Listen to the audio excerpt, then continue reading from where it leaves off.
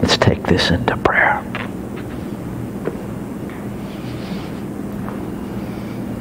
I recognize by feeling. I recognize by mind. I recognize by experience that there is one infinite, ever-present allness. I feel it. I sense it within me and around me. And so I know that I must be that in form, in function, in knowledge, in understanding, in experience. All that this one is, lives, moves, and has its being everywhere. Everywhere.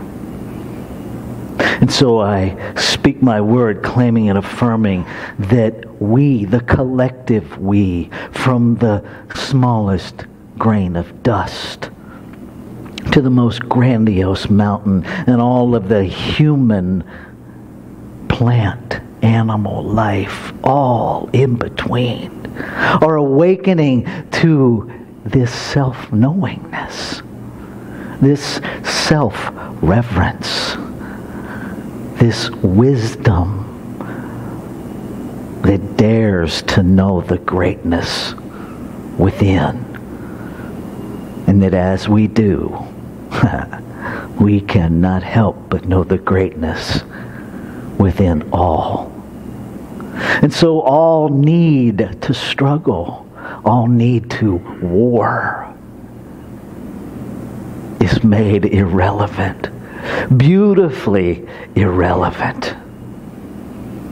And we celebrate the magnificent diversity, the multiplicity of this one that is constantly in motion, constantly creating, constantly expanding itself as itself. What a glorious thing to behold. And so as I allow the words of the infinite to penetrate this human experience, I am filled with gratitude.